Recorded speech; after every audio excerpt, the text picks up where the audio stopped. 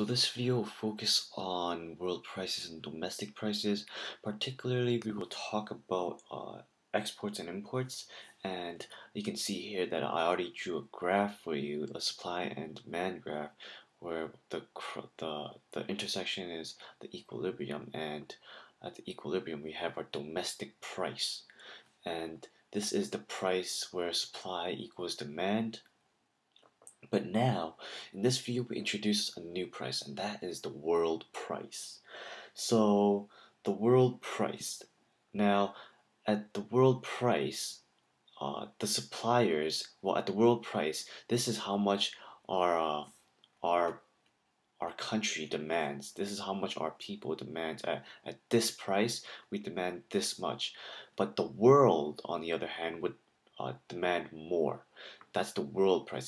That's the price the world buys at. So then, essentially, the suppliers in our own economy, in our domestic economy, would increase their supply, increase their quantity supplied. So they would actually be making more products at a level where I'm currently pointing at now. So at this point, this is how much they're supplying. So then, at this point, this is how much our own people, our domestic buyers will buy, and this is how much we're supplying. So the difference is exports. That's as easy as it gets. This is how much our own people demand at the world price.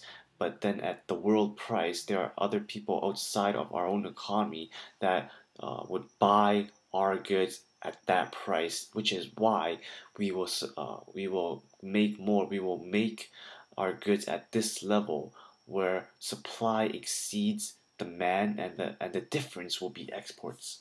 And that's pretty much the concept of it. So producers will essentially producers make more, they make more, and they charge more. They make more, producers make more and charge more.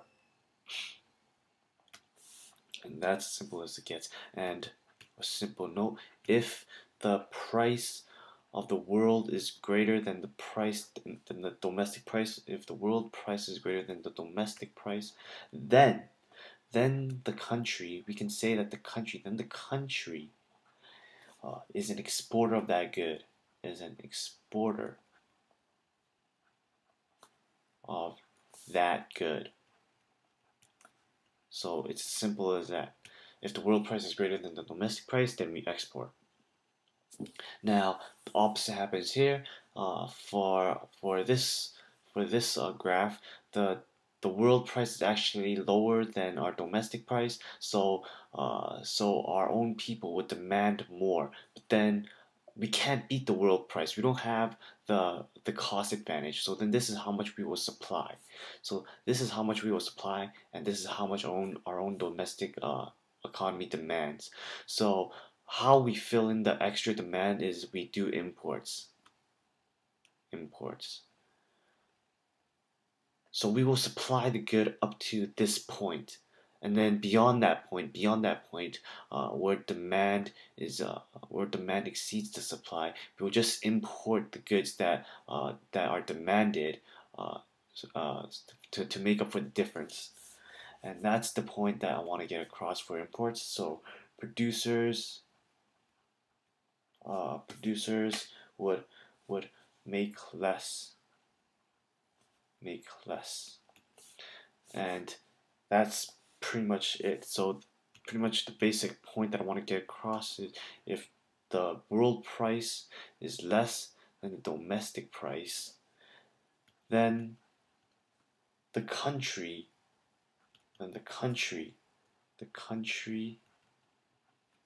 is an importer, of that good. Oh, and I also forgot, the producers make less and they charge less. Because before they were charging at the equilibrium level. Now to fight with the world price, they have to charge less. And they also have to make less too. So to sum up, let's say the lower costs. So pretty much, if our country, the good that our country is making has the cost advantage, so our opportunity cost is the lowest, then we are the exporters of that good. Lower cost, then exports, because because we have we have the comparative advantage, the CA, the comparative advantage. Now, if other places have lower costs, if other places have lower costs,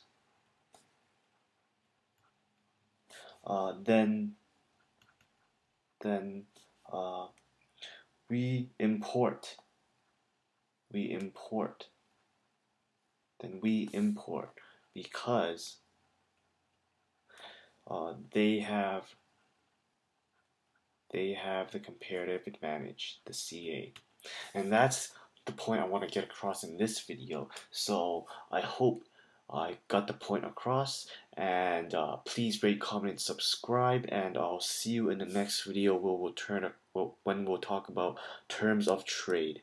And that's it for this video. Thanks for watching, and I'll see you next time.